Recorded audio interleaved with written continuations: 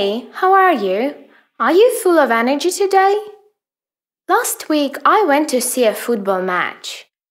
My brother is a member of a university football team, and last week they had another game in the university's football championship. Last season my brother was injured, and as a result, he missed all games and trainings. In fact, the season started quite unsuccessfully for them. His team quarreled a lot. Once, one of the players even had an argument with the referee, and he was shown a red card.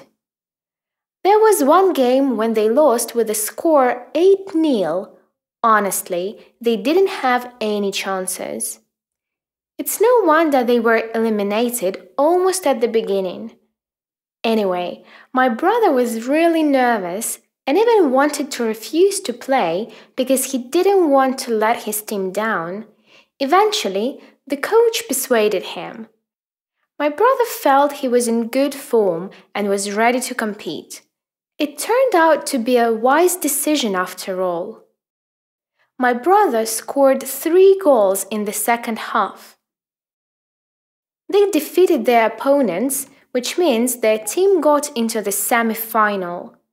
This season they have been particularly unstoppable. They haven't lost any games yet. They even haven't drawn a single match. They have all chances to win the whole thing or to be the runner-up at the very least. I think there were 2 things that helped them greatly improve their performance. First, at the beginning of the year, the university invested a lot of money into new sport facilities. They've got now a brand new pitch with artificial grass and all other things that are important. I'm neither an expert nor a huge football fan, so excuse me if I don't know much about the subject. Apart from that, their coach focused on promoting their team spirit, because football, as well as any other sport, is not only about your skills, but also about your ability to cooperate with others. The game was amazing, and I think all of the spectators enjoyed it. You know, that's why I go to the stadium, not for the game itself, but for the special atmosphere. It sounds strange, but although I love doing sports, I hardly ever watch them on TV. Although I do know some British athletes, especially those who have become famous worldwide. For example, did you know that an English long-distance runner is currently holding a world record for marathons?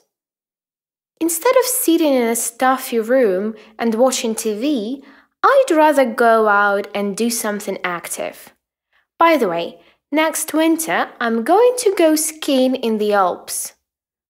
I heard the slopes are quite difficult there, but I think if I find a good ski instructor for the first week, he or she will teach me how to cope with them. What about you? What is your favorite sport and why? Have you ever participated in a competition? Share your answers with us in the chat.